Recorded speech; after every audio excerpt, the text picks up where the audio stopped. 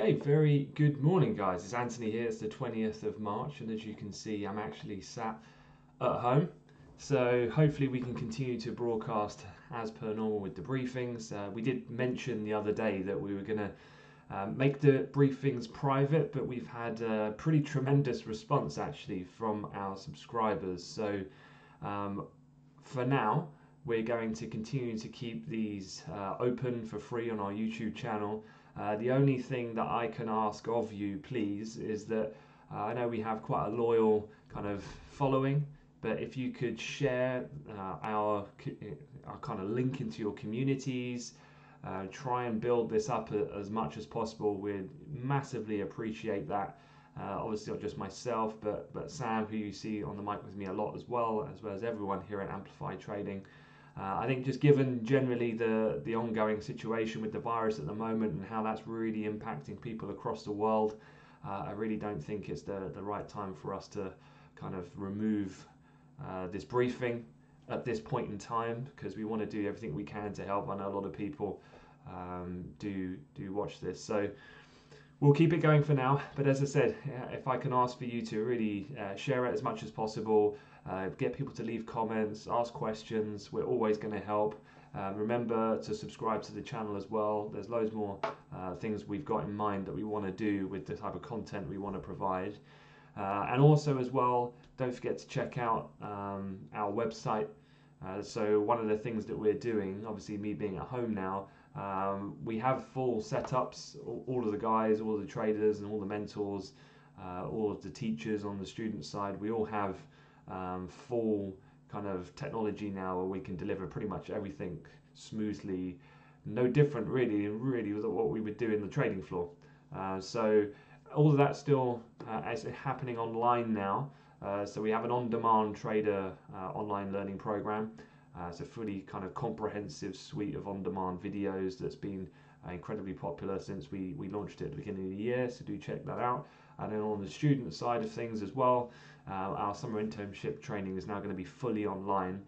So although we'd normally host that, of course, in the City of London, just given everything that's going on, we're going to be doing that again through using our own proprietary kind of communication platform that we have. We also use things like Zoom technology in order to have one-to-one and career and CV sessions, things like that. So hopefully it doesn't provide an obstacle for people who are still wanting to obviously learn and still wanting to trade in that respect. So anyhow, let's get back to markets for a second and have a look at a few different things.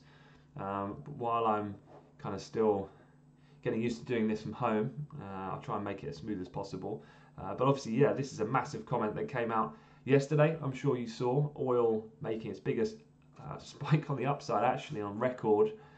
So even dwarfing that of the big spike we saw in September when that Saudi Aramco infrastructure got attacked at the time by those reported drones from Iran.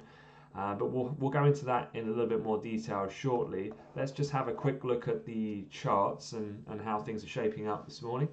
And what you can see is a little bit of a broader recovery across the board. So a little bit of a softer dollar, both major currency pairs in the top left. So my setup here is exactly the same as it always is. Euro dollar and cable in the top left and center. So they're both on the ascent this morning. Cable trying to make a continuation of the really strong move, of course, that we saw from the other day. So let me just shift this over to a daily continuation. Obviously for cable, it had an almighty fall through the period of really since the 10th of March, but really saw a quick descent as we went through the technically really important 120 level. That, of course, marking that double bottom from the post-referendum. That was also that low point we had here when Boris came in and he was talking about a hard Brexit and so on. And so that did put us down in cable to these, really important long-standing levels. You can see here on my chart, just to put it in context, this goes back to the year 2000, and we haven't been this low since 1985, of course. So a lot of this, of course, just pricing in the economic implications of what's going to happen with the impact of the coronavirus in the shutdown that's going to take place throughout the country. I think I've just seen the list this morning of all the key workers, and it's not that people can't go to work. I mean, actually, if you think about it, it's not just doctors and nurses, but you need the train drivers to keep the infrastructure for the transport to keep going.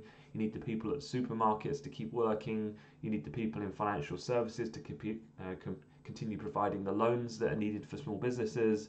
So there is still a lot of people at work, but those more kind of high street retail shops are the ones I guess probably going to be most impacted, and restaurants, things like that. And again, although the government not being completely definitive of what they're saying, but generally people not meeting in mass gatherings and so on and so forth. So the pound, obviously the Bank of England taking emergency action, restarting QE, rates back down to 0.1%. I don't think any of that came as a surprise. It was just a matter of when, not so much if. So I guess given the severity of the fall that we saw just the other day, I don't think really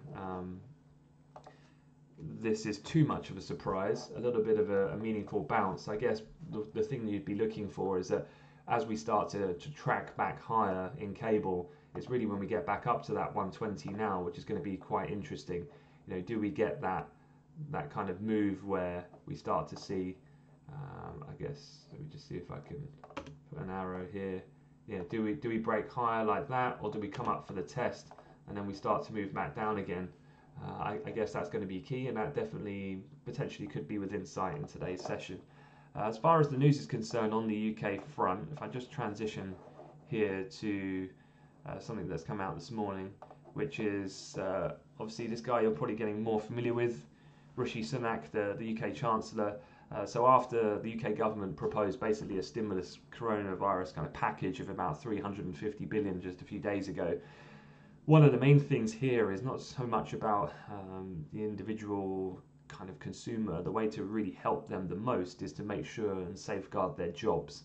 This is what's at real risk, because if companies cannot open for business, and it's not just about one person, they lay off a number of staff, that kind of manifests into then an entire supply chain that might service that company, and therefore one company going under can have massive implications. And then just given the inherent nature of a lot of people living on quite a fine balance between managing the various outgoings that they have, it could be hugely detrimental to not just individuals but to the whole UK economy. So what they're talking about here, the Chancellor is set to announce an employment and wage subsidy package to try to protect millions of jobs. Apparently talks went into the middle of the night with various different business groups and trade unions. One of the things here I read, one proposal under discussion is for the UK to follow the lead of countries such as Denmark, where the government has promised to cover 75% of salaries at private companies for 3 months if they promise not to let staff go. So I do think that this is, as much as I do anticipate the UK government will literally, as per the central bank, do whatever it takes. I mean, this is one of the key things that needs to happen in my mind if we are going to really mitigate what could be an absolute economic disaster of sorts. And so look out for more details on that. I think that's going to be particularly key, and perhaps in the short term, although the pound's still going to really struggle, that might add some short-term relief, given that that's a real concern at this present point in time. Let's just have a quick run through then of some other stories before, and we'll kind of wrap in a few charts. There's obviously no Sam at the moment, but what I have asked Sam to do is, if you go on his Twitter account, he's going to tweet out a load of technical charts of things that he's looking at every morning. So yeah, oil rebounded yesterday, and in fact the biggest rebound as Trump hinted at a roll on a price war. Now, one of the things we want to have a look at here is this is a look at WTI crude futures as a percentage change going all the way back to the beginning of the early 90s. And you can see here the moves that we have are just quite monumental in terms of looking back in history, both on the down and the upside. Obviously yesterday moving north of well over 20% in one day. And well, why did this happen, I guess, is the first question. I mean, the actual price rose 24%. It's the most since trading began in 1983. And it was on the back of this. Trump was making a lot of comments, He basically said they plan to aid struggling American shale drillers, involving buying as much as $3 billion worth of oil from domestic producers who employ 5,000 people or less. Remember, as oil came crashing down and it got around to $20 just the other day, as it went through 40 earlier, about a week or so ago, that was when people were becoming particularly interested in monitoring the kind of stressed positions of a lot of these indebted, independent, specifically kind of domestic oil and gas producers, given the nature of the fact that their available free cash flow is minimal, and so when then they go beneath their kind of break-even cost price, then it becomes particularly difficult for them to continue to operate. That then puts at risk then defaults and bankruptcies and inevitably unemployment rates. And so, with the US government looking to specifically target these much smaller firms, well, of course that resulted in some of these. If I go on here on the heat map of the S&P 500 from yesterday, you can see here the independent oil and gas firms. You've got gains ranging from really 2% on the upside all the way up to 30% for some of the names. And you can kind of look at the whole cross section there, but those smaller firms really benefiting from some of these comments from yesterday. The other thing, if he was talking about here, this is a chart looking at the kind of, I guess, US rescue plan, because let's not forget, although perhaps beneficial in a consumer sense with oil trading down at $20, even it's not just a Saudi-Russia issue in terms of how low this price is for the objective of kind of balancing their books. It's also, as we've said, very difficult for America. America can't be there just forever supporting financially these firms. Ultimately, they need the price to go back higher again so that they don't need to be so supportive in such a monetary way. So here, what we're looking at is two lines, the black one being the price of WTI crude oil over the last few years, and the orange line is the SPR. So this is the Strategic Petroleum Reserve. So at any one point in time, America basically has a whole stockpile of oil. So if the kind of history would be in times of war, you have this kind of warehousing or storage of oil that you can draw upon if there's any disruption to supply and the kind of maritime movement of oil. More so now, it's used when there might have been devastating natural disasters, things like hurricanes, for example, is when they might release part of the strategic reserve. Sometimes when the price is particularly high, maybe they want to artificially, in a short term, flood the market in order to bump the price lower. Here it's quite the opposite. And what we're talking about here is the Energy Department in America basically yesterday said they will initially purchase 30 million barrels of sweet and sour crude for delivery in May and June, with plans to buy as much as 77 million barrels in total over time. Stephen Mnuchin, the Treasury Secretary, went even further. He said, I've got his comment here, that greater action to aid American producers on Thursday, saying he will recommend to President Trump to ask Congress for as much as $20 billion to keep the Strategic Petroleum Reserve full for a decade. So $20 billion. So that's a huge amount of oil, and consequently the reason why we had this 24% appreciation in the price of oil yesterday. So yeah, I mean, when we look at oil, let me just transition back and let's just have a quick look at that chart and where we're at the moment. WTI crude is still rallying this morning, and definitely that's helping a little bit as well with the equity bounce, which we'll also have a look at the chart in a moment. You can see here the volatility around when some of this news was coming out. So we're just coming up to the 28 handle at the moment. That high on that initial spike yesterday came in at 28.28. You got the R1 sitting just above. So in terms of the near-term price action, just having a look here, I mean, this is a 30-minute candlestick. That's a pretty significant technical level, quite clear to see here. You got that spike high. You've also got these lows. A little bit of respect for the price action here, going back onto the overnight session on the 9th, and you can see their initial test, break, pull back onto that level before the initial push back down again. So as we come higher, I'd probably be keeping a bit of an eye on that level going forward. That doesn't detract from the point though that generally speaking, yes, this is pretty unprecedented moves that the US are taking, but what I would say is that we still remain quite bearish in terms of the prospects for oil. So even if we did come back up, I think fundamentally, just given with the pressures that the global economy is going under at the moment, it's hard to see really oil pushing, at least for the moment, back up to that pre-gap lower that we had, which was kind of north of the $40 handle. I think a lot's got to happen before we get to that point. The $30 price level as well, not just psychological. You can see just around that area, sort of from here to here, there's almost like a zone, if I was to put like a rectangle here of price area, which I think would be quite a big area or obstacle of resistance that might well constrict some of the upside if we did get through this level at around 28 in the futures today. So that's the kind of oil situation. And obviously from an equity point of view, that has helped a little bit, just given that kind of industry and sector breakdown we were just observing on the S&P 500. So here is the S&P 500, and I just marked up quickly before we started a couple of levels here. And you can see that we've broken above two key areas here, which was the high print we had from yesterday afternoon and then the day before, the initial high. So that has helped just here, the S&P accelerate a little bit here to the upside. Pretty forceful move. I mean, these aren't small. This is kind of the incredible thing about the nature of the market that we're trading at the moment.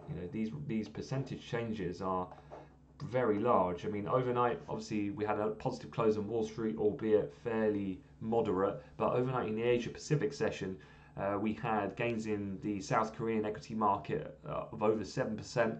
Shares in Hong Kong climbed over 4%. So a pretty decent lead to hand over the baton to UK and Europe this morning, with the oil price still moving up. That's what's leading to a little bit of this kind of renewed risk on for the time being. Looking at the S&P on a slightly longer time frame, you can see as well there was a trend line we were just keeping an eye on from kind of the early part of March, really. You can see the multiple tests that we had a few times early on, again kind of mid-month, again pretty much to the tick on the 16th, and also in yesterday's session a break through that, and now a break through that top end of the R1, and the high from 2 days ago has just led to a bit of a further acceleration up, and probably now going to target up at around that 2500 on any push on the upside. Anything above that, you've got those highs that were seen then that would come in on the 17th, and that would be just ahead of the R2, 25.42 3/4 would be levels to keep an eye on there. But equities, pretty decent start so far. How long that can last, I guess, will yet to be seen. Let's go back then, a couple of other news stories just to finish things off, and a few things to mention as well. So away from Trump, one of the other things here is that in order to ascertain where does oil prices go from here, Trump has done his thing now. He's been very vocal. He's talked about the fact that he wants to get involved in the standoff between Saudi and Russia. That's fueled up things, the purchasing of direct oil, as well as potentially topping up to maximize the SPR for 20 years. All of this has been very bullish. However, the crux of the matter is yet unresolved, and that is the situation between Russia and Saudi Arabia. And what has Putin said? Well, Putin has said he will not submit to what is seen as Saudi oil price blackmail. Now, problem you have here, there's a lot of ego on the table. Putin's a person who's been in power for a long time, best part of 2 decades or so, and he has this kind of, as Bloomberg are alluding to, this strongman image. Very difficult for him, I think, at this point to blink really and show his hand. The state budget in Russia, which is based on oil prices of just above $40 a barrel, will be in deficit this year. So that's forcing the government of Russia to tap its kind of sovereign wealth fund in that sense to keep the economy going. But again, their state budget is based on the price of oil, which is half that of which would be the equivalent of what Saudi need, given their quest to diversify their economy, given the kind of lack of monopoly that they've got on global oil prices nowadays. So here then, if Russia aren't biting, and we're having this kind of this standoff between Saudi Arabia and Russia is ongoing, yes, we've had this relief about what the US are doing and what Trump has said and committed to. However, without Russia and Saudi really fixing this situation. And if they continue to compete and Saudi deliver on their promise and undercut the market and really ramp up supply, well then this is by definition, I think, a short-term relief, and we go back down again. So yeah, whether or not Trump can get involved into the geopolitics and start to really put some pressure on Saudi and maybe open the dialogue with Putin, that's probably another thing to be aware of. But I do think that the overall catalyst here remains unresolved, and so any push up, as we just looked at some areas there, some topside kind of decent points of resistance in the crude chart, I think they'll hold for the moment until we get more out of that. Quick update on the coronavirus situation. Obviously, you've probably seen the news. Deaths in Italy now outweigh that within mainland China. That irrespective of the fact that total confirmed cases are pretty much half of that of what is actually being reported in China thus far. The chart, of course, which we've been looking at a number of times, is this one, which is the just exponential growth of the number of reported cases outside of mainland China, where there in the Far East, as well as in countries like Japan, Singapore and Hong Kong, pretty similar kind of flatlining in the curve. If anything, has seen periods of cases declining. Quite the opposite still in mainland Europe and in the Western world in terms of the United States of America, for example. Cases there now just short of 15,000, and obviously still on the monitor for how this develops going forward. What have China said? Well, they have talked about further room for further reserve requirement ratio cuts. I think that's totally as to be expected. This is just their commitment, other than the government, but from the PBOC, in order to do everything that's necessary to make sure that there's ample amount of cash and liquidity for commercial banks to operate freely. And then we've had ECB's Christine Lagarde.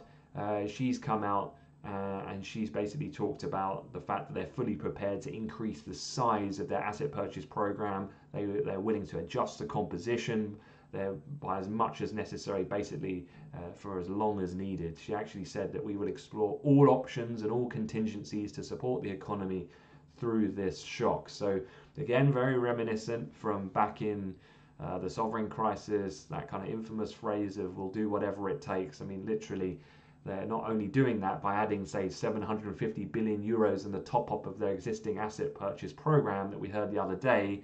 They said they'll consider raising self-imposed limits on asset holdings and yeah, literally doing whatever it takes. And so this will help kind of stabilize the situation if only it can then really get into the psyche of the investor that, if we believe then that they will go to no end in order to mitigate this potential global event that we're facing, well then remember, we're trading future expectations, and if we can believe that, then we can't fail. Then at some point there's going to be a bottom. Now on that point, usually theoretically what we look at in markets, and this is kind of what we would have done in the financial crisis back in 2000, I guess post-financial crisis, 09, 10, 11, we would look at, what's the signal to buy the dip? Because obviously this is a big question. The S&P 500 and things like that, they've seen a really quite radical pullback. But when do you buy in? And obviously, is it now or do we go further? It's hard to tell because, one side of the table, we've not actually seen the material impact this has had yet on businesses. The businesses are on red alert standby right now. A lot of them in the UK at least don't even know what's happening in reality. And so whether or not they need to streamline, restructure, lose staff, all of that is going to happen basically over those decisions the next 1, 2, 3 weeks. So perhaps then we might see a little bit more downside to come. However, in traditional times, what we would look at is improving macro data. And the way that we do that, maybe by one simple indicator, would be something like a PMI, the Purchasers Managers Index, more forward-looking soft data where we get a sense of when is general sentiment start to be picking up, because then that could give us a kind of a lead indicator of that happening. However, now I'd say really people aren't so much looking at that. I think what people are looking at, we've mentioned this before, and it really is this chart. I mean, it's the chart about this yellow line here, and when does that start to become more shallow and in fact plateau, like what we're seeing in mainland China. I think any definitive pattern of that then starting to hit or come in towards its peak, I think that will be a key signal then, in combination, of course, with governments being able to continue to really stump up the cash in order to stimulate economies, is going to be the telling sign of that moment of when that potential opportunity might come in that respect. Finishing off, a quick look at the calendar, just to wrap things up. There's not really a great deal coming out today. I mean, existing home sales coming out of the States. There is a couple of sovereign updates coming out for the likes of the EU, Moody's and S&P on Spain. You do also have futures and options expiry on all of the European US indices today, and so a couple of things there to be aware of here in the expirations. But overall, it remains the same in regards to what you're watching in financial markets at the moment is still the ongoing sensitivity to the coronavirus. If we're looking at, say, general markets this morning, yeah, the DAX is up nearly 500 points. US index futures are a decent move high already. Crude is back up $2, and you can see here crude already just now having a bit of a first resistance at that key technical point. So you can see, people just chasing the market up to that level which we were just looking at, and it's just holding for now. 28.28 is going to be quite key. Probably we won't break that until we get into the full swing of the US session, whether or not they want to take that lead and push it back up higher. But bearing in mind that we were rallying from incredibly low base from yesterday, so we're already up a good $7 or so. So it'd be interesting to see how that behaves in the North American hours. All right, that is it for the moment. Again, we are going to continue with these, but please do subscribe if you're not already have done so, and please do share our kind of link or our channel. We'd hugely appreciate it. It means a lot when you guys are leaving comments and stuff like that as well. And obviously going through these challenging times for everyone, we'll try to do the best we can. So stay healthy, stay positive, and I'll catch you guys on Monday. All right, thanks very much.